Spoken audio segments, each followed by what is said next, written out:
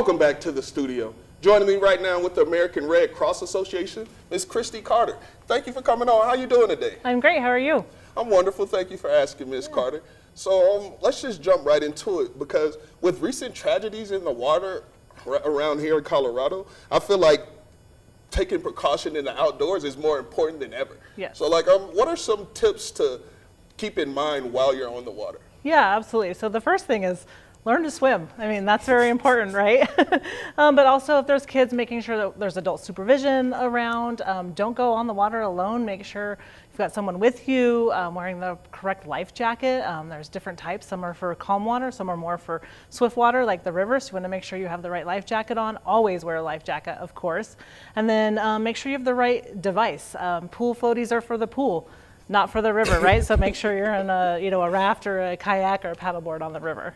Yes, ma'am. And I saw something that you guys hinted about, a river watcher or a water watcher. Oh, yeah. Thank you for bringing that up. Yeah, so a water watcher is an adult who is designated for a certain period of time, whether it's 30 minutes, 15 minutes, an hour, whatever you want to designate, that really pays close attention to those in the water.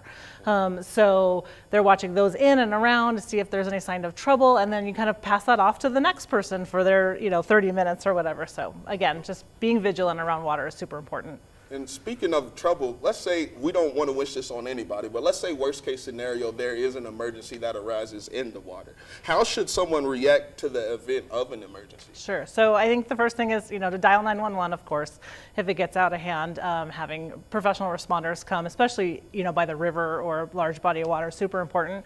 Also something to keep in mind too is reach and throw, don't go. And again, most important around the river or a lake, if you can't swim, of course, but, reaching with an object or throwing an object to somebody who's in trouble is much better than trying to go in for yourself, because you may also end up as a victim. Reach and throw, don't go. Make sure you remember that, Western Slope. So what about recreating tips for outdoor, just general outdoor recreating tips? Yeah, absolutely. So we all know it can get hot here, right? So bringing, things like hat, sunscreen, of course, bringing water and bringing more than you need. Also, don't forget your pets. So if you have pets coming with you, make sure that you have, either food or extra water for them as well. My favorite tip is actually to tell someone your plans.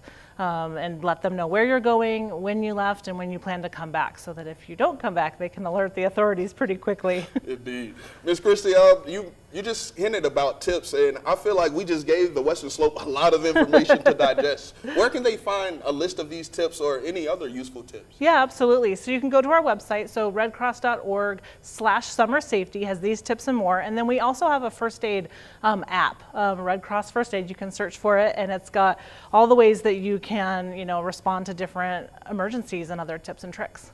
Well, Ms. Christy, I want to thank you so much for enlightening the Western Slope on some tips to stay safe throughout this upcoming summer. I feel like it's greatly important for the Western Slope to stay safe. Yep. Thanks for having me.